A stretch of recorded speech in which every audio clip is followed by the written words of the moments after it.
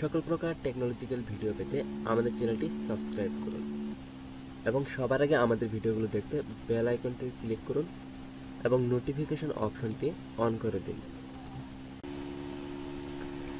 High viewer, আমি Shamim আল্লাজি, creative Bangladesh YouTube চ্যানেলে আপনাকে স্বাগতম। তো আজকে যে টিউটোরিয়ালটি নিয়ে আপনাদের সামনে হাজির হয়েছে সেটি অত্যন্ত একটি গুরুত্বপূর্ণ টিউটোরিয়াল, যা আপনি খুঁজছেন বা আপনি ইতিমধ্যেই এই সমস্যাটিতে পড়ে গেছেন।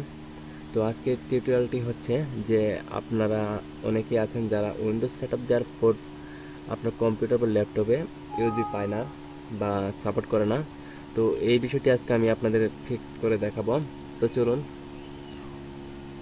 তো আমি আবারও বলছি, তো এর জন্য আপনি আমার চ্যানেলটি সাবস্ক্রাইব করুন যদি সাবস্ক্রাইব না করে থাকেন, আর লাইক কমেন্ট শেয়ার করবেন অবশ্যই। ভিডিওটি শুরু থেকে শেষ পর্যন্ত দেখতে থাকুন। তো এখন আমি কাজ শুরু করে দিচ্ছি। মাই কম্পিউটারে গিয়ে আপনি এখানে আপনার মাউসের রাইট বাটন ক্লিক করবেন। তো এখান থেকে ম্যানেজে ক্লিক করবেন। তো এরপর এখান থেকে দেখতে পাচ্ছেন যে ডিভাইস ম্যানেজার। তো এখানে ডিভাইস ম্যানেজারে ক্লিক করবেন। তো এরপর একটু নিচে নামবেন।